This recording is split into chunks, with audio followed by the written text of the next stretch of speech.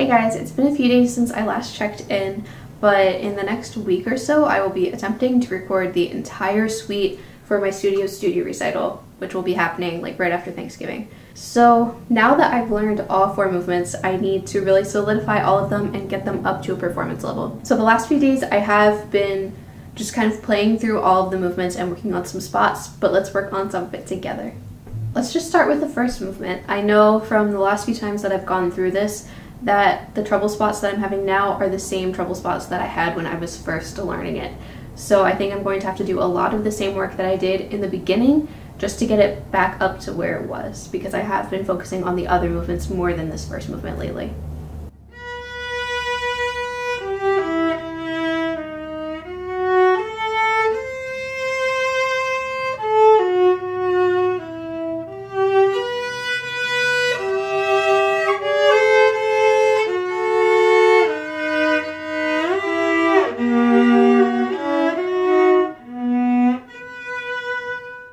See, so it sounds pretty good, I think.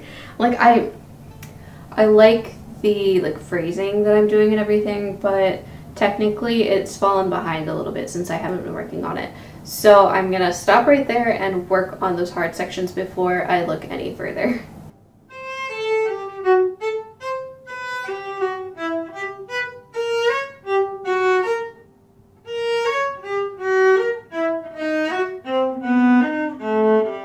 I feel like I'm back in week 1 again.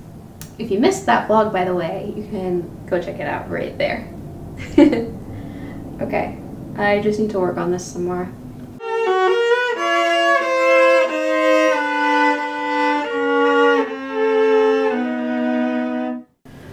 I don't know why it's frustrating me today. I feel like I just don't have the attention span right now.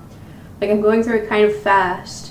I don't know if it's faster than I want to take it at the performance tempo. I don't know, I don't really feel like working on this right now. So I haven't been recording these practice vlogs as much because I feel like while I get really good work done while I'm making them, it makes me feel like I have to practice perfectly, and I don't always practice perfectly because like right now I don't feel like I have the attention span to even do it, and I really just want to lay down and play Animal Crossing. That's just what I want to do right now, but instead, I'm trying to practice this because I have a lesson tomorrow and I want to go over like the entire suite, so I know that I need to get work done. But normally I just, you know, take a break, sit down, do something, and then come back to it, but I feel like since I'm recording, I can't really do that. Hey guys, so I didn't practice anymore after that last clip that I just showed. I just didn't feel like practicing that night, so I just didn't go back to it. I didn't have like a strict deadline or anything. So, well, I mean, I had a lesson the day after, I guess, but it wasn't like urgent enough that I felt like I needed to get work done, even though I didn't feel like it. So I didn't practice anymore that night. So yesterday I had a lesson and I did a full run through of the suite. So I will show you some clips from that now. So I feel like I have kind of the phrasing down that I want, but now it's pulling all of the technique together. Since I focused kind of on one movement at a time, it's bringing them all up to the same level.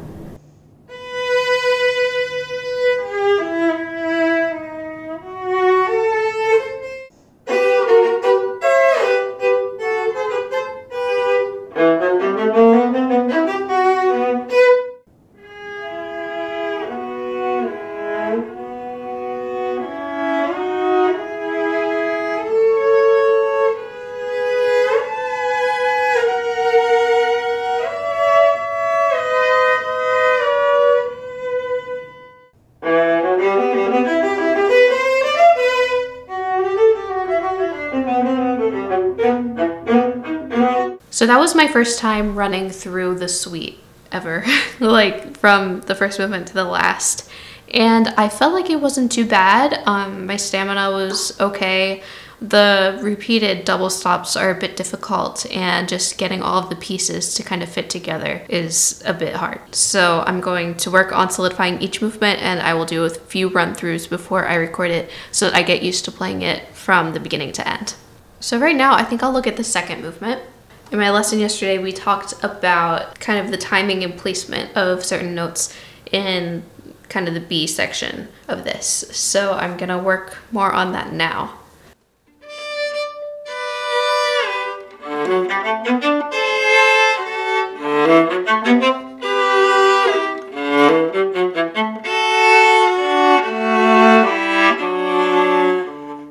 So we talked a lot about how this section can sound kind of monotonous and how we can make it sound different. And I'm still deciding what I want to do where and solidifying all of that so that it doesn't sound too similar each time that it happens, because this kind of figure is repeated a lot and I don't want them to all sound the same because that'll be boring.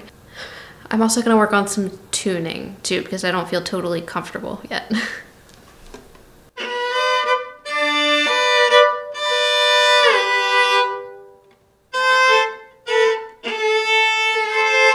Okay, now I'm gonna try putting this section back together.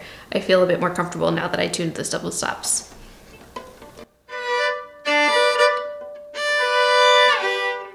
I used too much bow there. So my problem here is that on these sustained measures, I use a little bit too much bow and then I have to kind of catch up on the eighth notes. And I want to stay kind of low in the bow so that these staccato eighth notes are easier to play and so that they sound better, because they'll sound better in a lower part of the bow.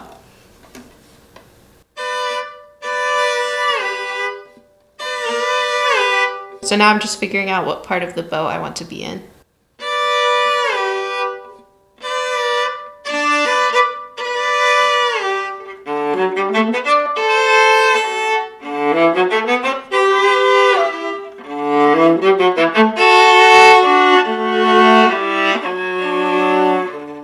Okay, so I just ran through the second movement to kind of put everything together and I was really happy with it at the end. My left thumb has just kind of been tensing up today and I'm trying to focus on keeping it relaxed and releasing it and letting it flow with the rest of my hand. But it just, I don't know, it keeps getting sore, so I don't really know what's changed because my left thumb used to be very tense.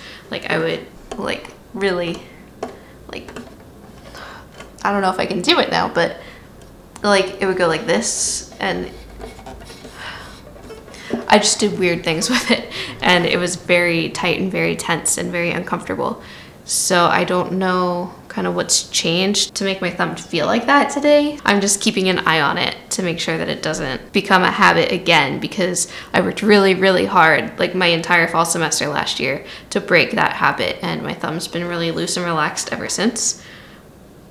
So I'm hoping that doesn't come back. Let's go to the third movement. So in my lesson yesterday, we worked a lot on letting the top voice lead because it's the melody and just barely hitting the string with the lower note on it so that we really hear the melody more than the harmony. So I'm going to focus on that today, mostly just in the first line at first and then the other places where it shows up. We'll get there. So first I'm going to go through the first line, fingering both lines, but only bowing the top line. And I want it to be really legato, really smooth, and really connected.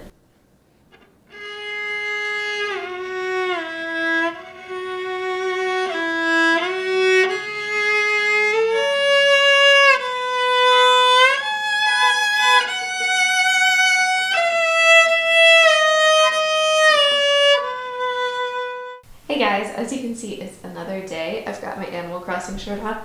Like this video if Animal Crossing has totally taken over your life since COVID started. I'm obsessed. So my camera actually died the last time I practiced the Reger, which was 2 days ago. So I got a lot of good work done in the third and fourth movements. I think it cut out like halfway through the third movement. But today I'm going to start with the first movement, just go through it, see what I need to work on, which is probably the same hard places as the first time I learned it.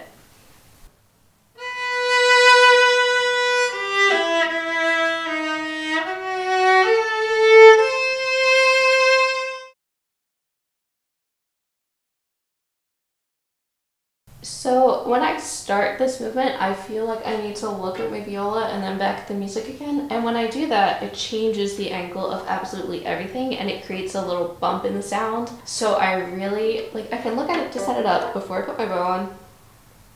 Then I have to look at the music from there on out. I can't be doing this because I can hear it, but my bow hair is moving on the string and that's going to make a really bumpy sound. Okay, so my mic is actually over here. I forgot to move it, but I tested it out and it sounded okay. So I'm just gonna hold my bow up to the mic and move my head around, and hopefully you will hear my bow hair move on the string.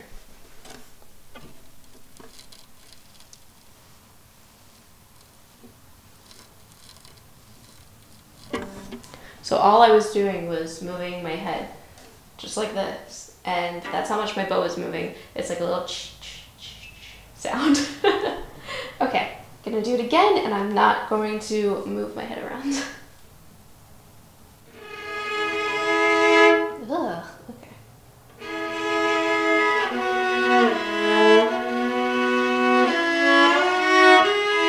Okay, let's do a full run through.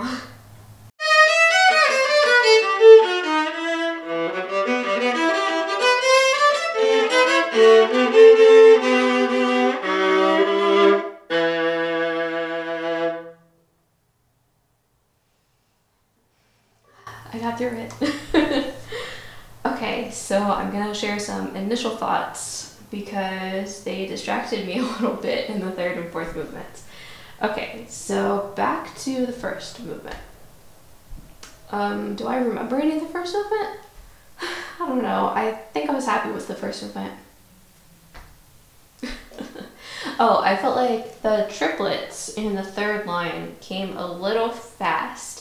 Just since it's the first time they're introduced, I feel like I can make them a little faster in the recap, but a little slower the first time around. And as I was playing them, I was like, oh, this is a little faster than I want to do that. And once I'm done sharing my thoughts, I'm gonna sit down and listen to this recording and see if I can hear that or if any different opinions come up. Towards the end, I don't know, I got nervous, even though I'm recording this to post on the internet, just like I will be recording tomorrow to post on the internet, also on YouTube, but not on my own channel. So my nerves really shouldn't be any different than they are right now. And I shouldn't really be nervous right now because, like, if it sounds horrible, I don't have to post it. You know, no one's forcing me to post everything that I film. So I don't really know why I got nervous. Probably just because there's a camera and a microphone in front of me. That's probably it. Yeah, but I thought that was a pretty solid run. I would be pretty happy with it if it was a performance, I think. But I'm gonna go listen back to it, and then if I have any interesting revelations, I'll share them with you.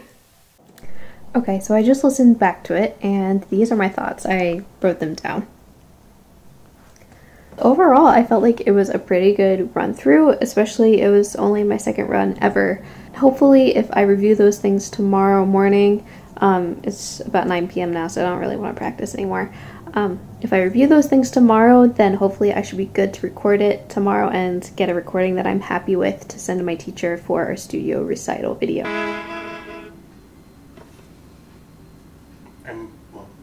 Okay, so as you just saw, I recorded the entire Reger Viola Suite today, just a few hours ago. I wore a cute dress, but I was cold, so I put a sweater on. So I was pretty happy with how it went. I knew that I would only really get one shot to record it today, so I did it in one take, and then I know I have tomorrow, Tuesday, and Wednesday that I could also use to record if I needed, but I'm happy with what I got today. It looks good and it sounds good. There was just one spot at the end of the second movement that I wasn't happy with. I looked at the music and I saw that they were double stops, and my mind kind of freaked out and I forgot what the notes were, so I just kind of played on the beats until I got back on track, and then the movement was over all of a sudden. So it's not the greatest, but, you know, if you went to a live performance and that happened, you'd think like, oh, it's, you know, it's just a performance, whatever. Next movement, okay, next movement sounds good. Like, you know, when you record something, it feels so much more permanent, and like, you feel bad if you mess up because you have like an unlimited number of takes that you can do, kind of, you know, it depends on your situation. But when you perform, it's so much easier when you make a mistake. You know, it feels embarrassing because there's an audience and you're like, oh, what are they thinking? This is scary. But like, you know that you only have that one shot while you're up on stage, and then when you're recording, if you make a mistake, you're like, oh, well, I should record it again because I have these unlimited number of takes and everyone's gonna know that since it's a recording. But those extra number of takes can take a toll on you, and I didn't really want to do that today because it was about halfway through the whole piece, which it's only about like 10-11 minutes long, but there's so many double stops and like, I don't know, it's not taxing on my body like Hindemith is, but like I still didn't want to do it again. And you know, I was happy with the effects and the characters and musical decisions that I made this time. I felt like it all went really well. So, you know, so what? I missed a few notes. It's not that big of a deal. So I want to talk about kind of the mentality that I had when I recorded today, because I felt like it was pretty good. So when we go out and perform, I already said this, but you're performing to an audience, it feels different. Maybe you had to drive there, maybe it's cold out and it's warm in the building, your body doesn't feel super comfortable, and then you have to wait backstage while other people perform, and then you go out and then you see the audience, you start performing and your mind is kind of scattered and you know, all of these things, like, and then the way I recorded today, I'm just at home, set up my tripod, my camera, my mic, just like I always do when I make these practice vlogs, and I played. I didn't have to drive anywhere, I didn't have to see anyone, it was super easy. So recording these practice vlogs has been so helpful in like making me less nervous to record, because the second you used to pull out a mic and put it in front of my instrument, I used to be so nervous. Like, you know, you put it in front of my instrument and then immediately I'm thinking you're gonna hear every string sound, like every time I move my instrument you're gonna hear a little rustle, every single mistake I make is gonna, like, it's gonna go from microscopic to huge because this mic is right here. And now I'm just used to that, and I'm used to hearing myself perform this Reger Suite. Like, it was no big deal today because it was basically the exact same process that I go through to make these vlogs. And when I started making YouTube videos, which was just like 2 months ago, but you know, the first time I filmed, I thought, okay, if this is terrible and super weird and super awkward and I hate it, I'm just gonna delete it and never have to think about it ever again. And if you kind of have that mentality when you're recording yourself performing, then it's a lot easier and you have more room to be free and do what you want to do musically, because you're not so wrapped up in just being nervous and anxious. At least that's worked for me. I hope it works for someone else. So if you're not a YouTuber, but you are a musician, then the way you can kind of decrease this recording anxiety is to just record yourself more and more. And I'm sure, you know, you've heard it from your teachers, you've heard it from your friends, but like, I mean it. Like, that's what's helped me just making these practice vlogs. And you don't have to post yourself playing anywhere. I mean, there are so many Instagram accounts where people just post themselves practicing every day. And I'm sure, at least I hope, it helps them when they have to record for performance or something. But, you know, you don't have to post it anywhere. You can just record yourself, get used to setting up for a recording, record yourself, listen back to it so that you can, you know, be critical about yourself, be critical but in a loving way, you know, be nice to yourself, and just get used to that process so that it doesn't feel so weird and foreign when you need to record something for a performance. And that has just helped me so much, because I wasn't very nervous today. I was a little nervous. Like, sometimes I'd realize, oh, like, the internet is gonna see this. But then I thought, the internet sees my practice vlogs. And they've seen how I practice this. They see how I dissect it all the time. Like, it's really no big deal. This is a much more polished product than what I've been putting on the internet. So it's a little easier than the practice vlogs. So I hope that some of my ideas are helpful for you. Also, please appreciate my makeup. My lipstick's a little patchy now because it's been on for a few hours, but it felt so good to dress up for performance again. That's one of the biggest things that I miss right now in 2020, is just getting dressed up and performing. I'm gonna be so excited when we can do that again for real. And I forgot to say that The entire performance, the entire Viola Studio performance is up on YouTube, and I have the link in the description box. So please check that out. I will include the timestamp where I start performing, but really do check out the entire video because there are a lot of great violists in it. Thanks for watching!